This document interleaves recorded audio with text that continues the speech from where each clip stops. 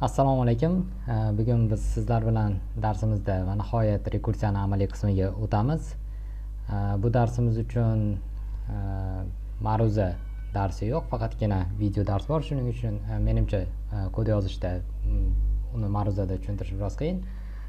Shuning uchun birdaniga amaliy qismga o'tamiz. Demak, biz bugun sizlar bilan ikkita funksiyani rekursiv ko'rinishda yozib ko'ramiz. Bu juda ham oddiy funksiyalar. Demak, birinchi funksiyamiz bu ko'rib turganingizdek men Java fayl yaratib olganman, print numbers klassi va undan solve degan funksiyani chaqiryapman va unda print numbers funksiyasini chaqiryapman va aynan shu print numbers funksiyasini biz hozir rekursiv ko'rinishda yozib chiqamiz. Bu funksiya nima qiladi? Bu shunchaki bitta int sonini oladi, ya'ni hozir men 10 berganman va shu sondan orqaga qarab 10, 9, 8, 7 qilib birgacha bo'lgan sonlarni shunchaki ekranga chiqaradi. Juda ham oddiy. Buni iterativ usulda qanday qilinishini juda ham yaxshi bilamiz, lekin biz hozir uni rekursiv yozib ko'ramiz. Demak, birinchi public void print numbers int n. Demak, aytib o'tganimizdek, rekursiv funksiyada birinchi navbatda bu asos shart bo'lishi kerak. Bunda biz asos shart sifatida n ni 0 ga teng bo'lib qolgan holati yoki aytaylik 0 ga teng yoki kichik bo'lib qolgan holati desak ham bo'ladi. Bu holatda biz nima qilamiz? Bu holatda biz hech narsa qilishimiz shart emas, shunchaki funksiyamizni orqaga qaytaramiz, ya'ni return qilamiz. Va undan keyin biz n ni shunchaki ekranga chiqarishimiz kerak bo'ladi. System out print n va biz bu funksiyamizni tana qismi va so'ngida biz funksiyamizni o'ziga o'zi qayta murojaat qilishimiz kerak, aynan rekursiv qism.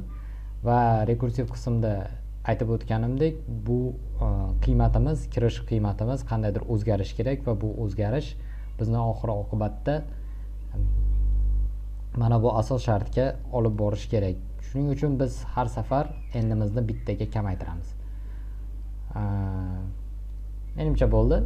Hech qanday ortiqcha qiyin joyi yo'q. Bu funksiyani ishlatib ko'rishimiz mumkin. Mana ko'rib turganingizdek 10, 9, 8, 7, 6, 5, 4, 3, 2, 1 funksiya ishlayapti. Albatta buni hozir qanaqa ishlashi, ichida qanday jarayonlar ketayotganini hozir gapirib o'tmoqchi emasman. Buni keyingi darsga qoldiraman, chunki bu dars cho'zilib ketishi mumkin. Lekin funksiyalar qanday ishlayotganini, rekursiya qanday ishlayotganini keyingi call stack darsimizda batafsil ko'rib o'tamiz. Va biz hozir esa ikkinchi funksiyamizga o'tamiz. Bu nima qiladi? Bu shunchaki bizda array bor. Men uni 5 ta elementli qilganman. Shunchaki random bilan 10 gacha bo'lgan sonlar bilan to'ldiriladi va uni summasini hisoblashimiz kerak. Mana ko'rib turganingizdek, mana bu yerda summa hisoblanyapti. Calculate sum, biz aynan calculate sumni implementatsiya qilishimiz kerak va oxirida biz sumni ekranga chiqaryapmiz, ya'ni arrayimizning summasini. Endi funksiyamiz void bo'lmaydi, u son qaytarish kerak. Calculate sum bu array qabul qiladi. Men uni list ko'rinishida yozib olganman. Integer array. Hop, funksiyamiz ishlashi uchun menimcha yana bir ikkita narsani import qilib olishimiz kerak. Mana bu yerdan hamma narsani olamiz. Yo'q. Umuman dasturimiz ishlashi uchun endi dasturimiz ishlaydi. Xo'p, rekursiv funksiyada har doimgidek asos shartimiz nima bo'ladi? Asos shartimiz biz o'sha Abdullajon hikoyasida ko'rib o'tdik. Bu arrayda bitta element qolishi bo'ladi. Ya'ni arrayning size 1 ga teng bo'lib qolgan holatda biz nimani qaytarishimiz kerak? Biz aynan o'sha elementning o'zini qaytarishimiz kerak. Agar arrayda bitta element qoldi degani bu 0-indeksda turibdi degani. Biz o'shani qaytaryapmiz return qilib va tanada biz hech qanday amal bajarishimiz shart emas, shunchaki rekursiv qismga o'tamiz. Rekursiv qismda nima bo'ladi? Rekursiv qismda arrayimizning aynan o'sha birinchi elementini olamiz va uni xuddi shu calculate sumga yana murojaat qilamiz. Faqat endi o'sha rekursiyaning ikkinchi shartida aytib o'tganimizdek, bu o'zgargan qandaydir qiymat bo'lishi kerak. Ya'ni biz arrayimizni endi to'liq olmaymizda, uni qism arrayni olamiz. Ya'ni birinchi indeksdan to array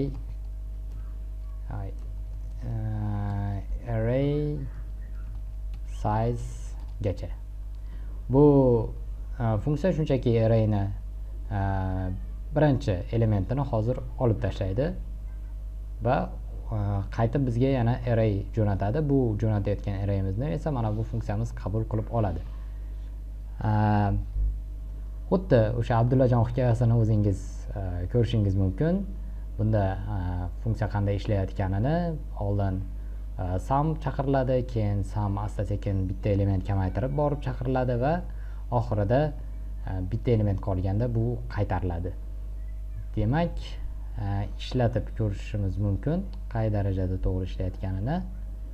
Mana ko'rib turganingizdek 10, 2, 6, 2, 1 arrayimiz bor va uni summasi sifatida 21 chiqyapti. 12, 18, 20, 21 to'g'ri. Yana bir marta ishlatib ko'rishimiz mumkin. 1, 2, 2, 4, 10, 3, 5, 9, 19 to'g'ri. Ko'rib turganingizdek ikkala funksiyamiz ham ishlayapti. Buni iterativ usulda qanday qilishni juda yaxshi bilardik, lekin biz hozir rekursiv usulda ko'rib o'tdik va keyingi darsimizda biz sizlar bilan aynan shu ikkita funksiyani qanday ishlayotganligini ichiga kirib yaxshilab ko'rib o'tamiz, aynan call stack mavzusida. Hozircha ko'rishguncha.